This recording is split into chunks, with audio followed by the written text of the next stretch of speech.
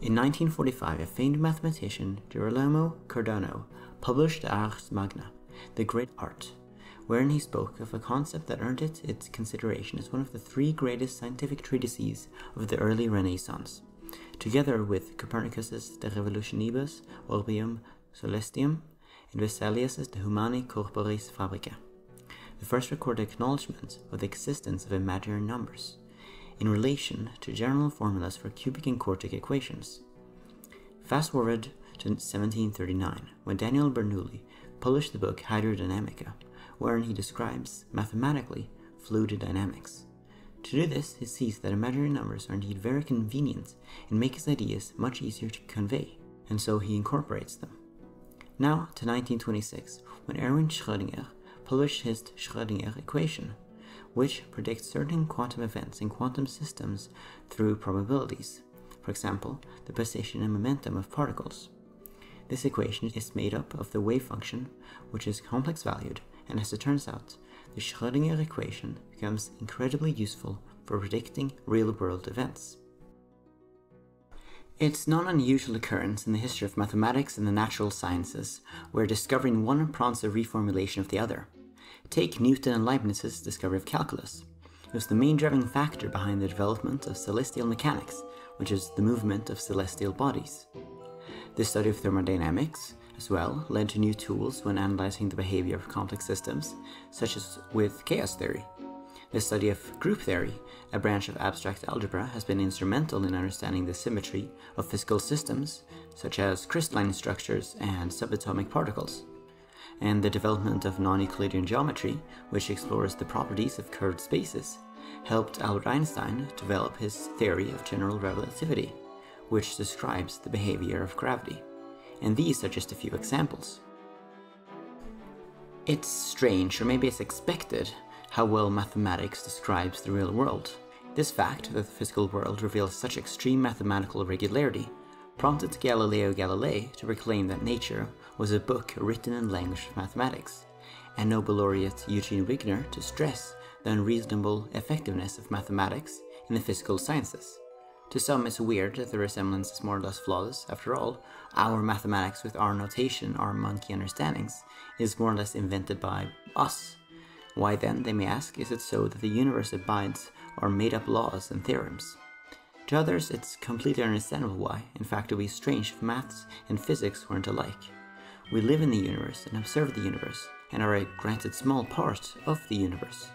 So why shouldn't we come up with a system that mimicked what we saw in nature? Roger Penrose, a Nobel laureate British mathematician and physicist, highlights this relationship. Take the chair you're sitting on. It's solid stuff, you know it's really real. What's our best scientific understanding of what it's made up of? You say, well, it's made out of fibers that are strung together, which are made out of cells, and so on. Those cells are made up of molecules, and those molecules are made out of atoms, which are nuclei and electron orbitals or clouds. You may then ask, what's the nucleus made out of? Well, protons and neutrons, which are held together by gluons, quarks, and so on. At this stage, if you ask, well, what are quarks and electrons? Then the best you can do is describe some mathematical structure, say things that satisfy the Dirac equations. It appears that whenever we follow the path of questioning, we arrive at mathematics, and equations that are fantastically accurate. In fact, mathematics can describe both the big and the small, the macroscopic and the microscopic. Newton's equations of gravity, for example, were accurate to 1 in 10 to the 7, that is 1 in 10 million. This is absurdly precise, considering that Newton maybe had 3 or 4 significant figures of observation to deal with, and that much of what he figured out came directly out of his head, from theory. The same is true for Einstein's theories of gravity, with curved spacetime and such. His equations work with the precision of 1 in 10 to the 14, that is twice the number of sig figs that Newton's agreed with. What is remarkable about this mathematics is that actually it's very easy to write down, that is, it isn't very complex. Granted, well, with curved spacetime and such, it is hard to get your head around, although that isn't very strange when considering our monkey brains designed for avoiding predators and to reproduce. The mathematical truths that we prove to be true will always be and have always been true. There's an argument to be made that we discovered mathematics, and as we search deeper and deeper into the nature of reality, instead of having invented it, and fitted it into our observations of the microscopic and macroscopic. One of the greatest physicists of the 20th century, Richard Feynman, draws a line between mathematicians and physicists, yet suggests that one requires the other. The mathematician, he says, always tries to generalize, say with n-dimensional space, whereas the physicist is always concerned with the specific case. They care about n equals 3, because that's where we live. And as it turns out, things always seem to reduce and simplify themselves for the physicist, because they care about something specific, something that's right there in front of them. He believed that either profession could benefit from learning the other, that physicists need to learn how to speak in abstract maths, and the mathematicians need to learn the practicality of physics. If you state the axioms, you say such and such is so, and such and such is so, and such is so, what then? Then the logic can be carried out without knowing what the such and such words mean. That is, if the statements about the axioms are true, are carefully formulated and complete enough, it is not necessary for the man who's doing the reasoning to have any knowledge of the meaning of these words. When you know what it is you're talking about, that these things are forces, and these are masses, and this is inertia, and this is so on, then you can use an awful lot of common sense, seat-of-the-pants feeling about the world. You've seen various things. You know more or less how the phenomenon is going to behave. As it turns out, the common senseness of the physicist tends to approach them, according to Feynman, meaningless mathematical structures and equations. The nomenclature that Feynman discusses, that this is inertia, that's gravity, and so on, tends to the extremely abstract, and equations seemingly unpinned to any physical idea. In early 2014, Max Tegmark, a Swedish mathematician and physicist, wrote the book Our Mathematical Universe, My Quest for the Ultimate Nature of Reality, in which he argues that the universe cannot only be described entirely in mathematical equations, but that our reality is ultimately a mathematical construct. This bold claim challenges our intuition about the relationship between maths and the physical world, and raises questions about the nature of reality itself. According to Tegmark, there are 4 distinct levels of multiverses that describe the true nature of reality, each of which is based on a different set of mathematical principles. The first level, known as the Level 1 multiverse, is based on the idea of cosmic inflation. According to this theory, the universe underwent a period of exponential expansion just after the Big Bang, resulting in a vast, flat expanse of space-time. In fact, the predicted universe is infinite. Tegmark argues that since the universe is infinite, there must exist an infinite number of what's called Hubble volumes, which are basically the spherical expanse an observer can know anything about, like our observable universe. Each of these Hubble volumes will realize, in total, all initial conditions, and therefore all possible parallel universes. The Level 2 multiverse, similarly, is based on the concept of infinitely inflating space. Here, instead of the space in the single Level 1 multiverse expanding, the space in between each is expanding, where each multiverse is like a bubble, forever separate from the others. It's possible that if the mathematical equations governing uniform space have multiple solutions, then, while many physical laws and constants are unchanged across the Level 1 multiverse, they may vary across the Level 2 multiverse. Tegmark gives an analogy. Students in the same Level 1 parallel universe learn the same thing in physics class, but different things in history, whereas students in Level 2 parallel universes could learn different things in physics classes as well. The Level 3 multiverse is based on the concept of the many worlds interpretation of quantum mechanics. According to this theory, every quantum event results in the creation of multiple parallel universes, each of which corresponds to a different possible outcome. This multiverse is similar to the first, where the only thing that differs is where your doppelganger resides, one 10 to the 10 to the 150 meters away in good old 3D space, and the other that live in another quantum branch in an infinitely dimensional Hilbert space. Finally, the Level 4 multiverse is based on the idea that all possible mathematical structures not only exist, but are also physically realized. This means that every mathematical universe is the physical universe, and that there are an infinite number of universes corresponding to every possible mathematical structure. Tegmark calls this the ultimate ensemble, and is his own mathematical universe hypothesis. If the idea of nested multiverses and living in a mathematical structure is confusing, imagine a game with objects or substructures which interact and relate according to some clearly defined set of rules. A perfect illustration of this is chess. Imagine the game of chess, with all of its pieces and rules and board and such, as part of the level 4 multiverse. Like our universe, it has one temporal dimension but only two spatial ones, wherein all the pawns and pieces can move. Now imagine the board with all of its pieces set up to begin, that is before move number 1. During move number 1, white has 20 possible moves, and then black has 20, so there are a total of 400 possible positions after the first move. Think of the level 3 multiverse as all the possible moves in a certain position, branching out to an unimaginable but computable number of games and positions.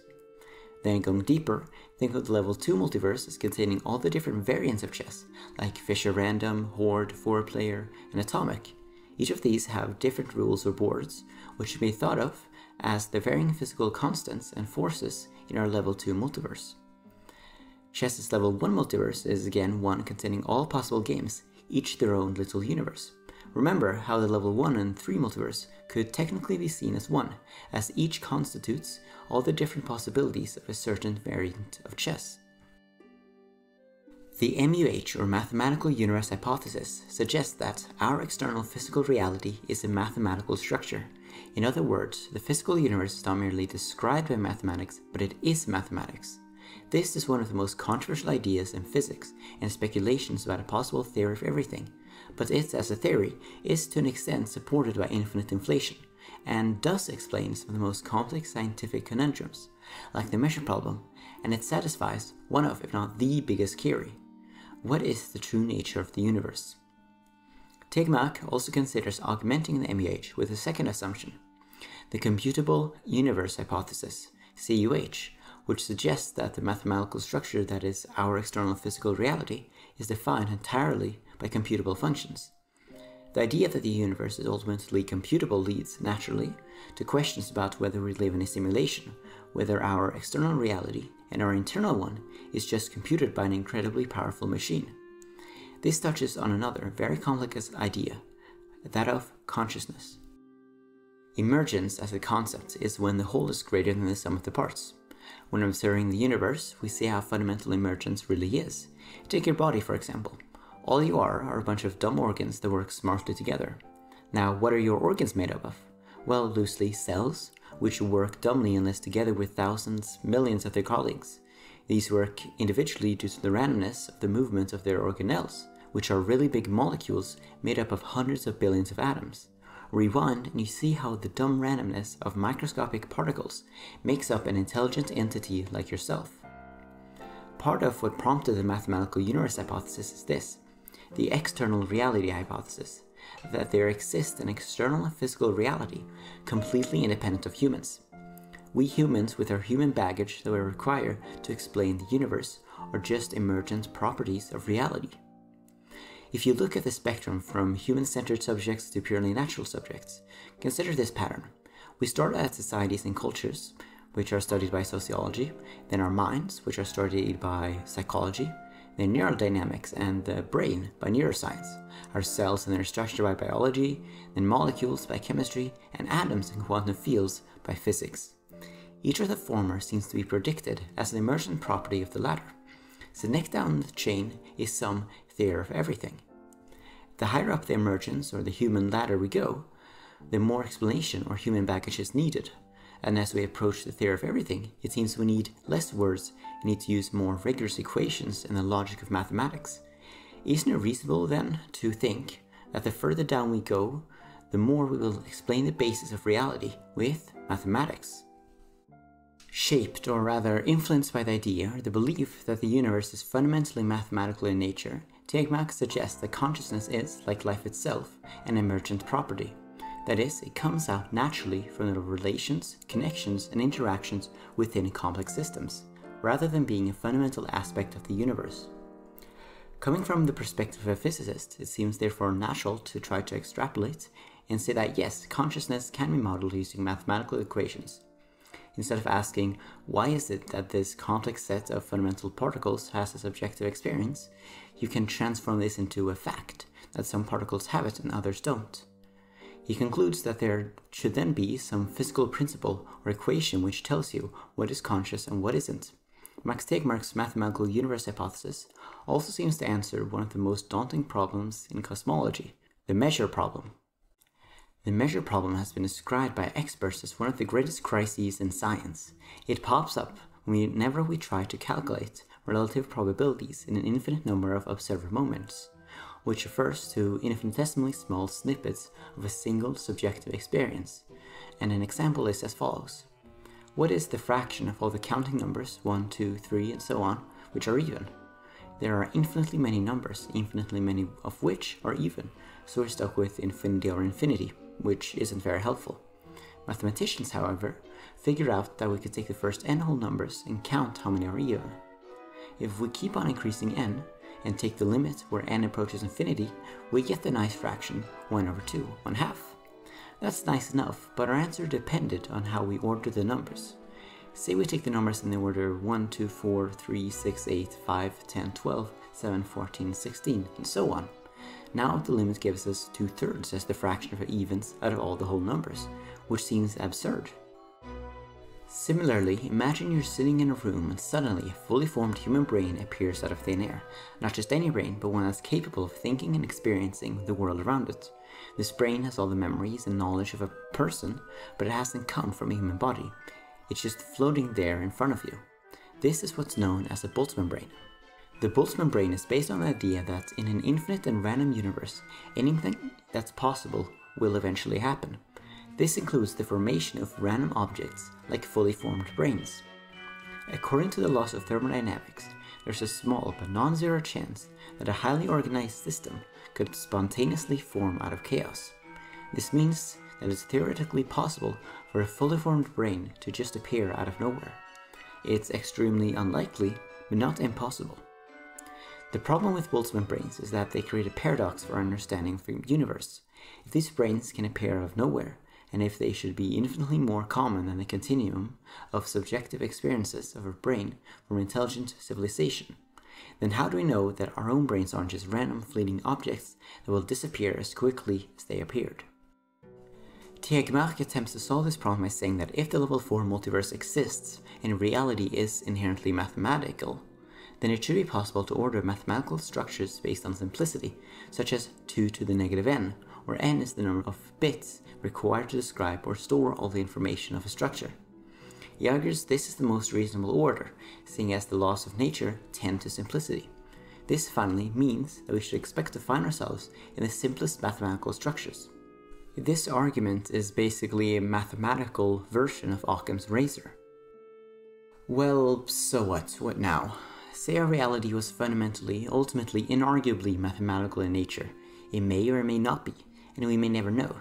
There's really only one prediction made by this hypothesis, which is that we should be able to find a single equation that predicts and perfectly describes our reality, with no exceptions nor with what Tegmark called human baggage. This is what, arguably, pushes it over the edge from pseudoscience to a serious scientific theory. But what is more about the particular significance of mathematics and physics is how it gives meaning to, or perhaps is giving meaning by, the beauty of mathematics.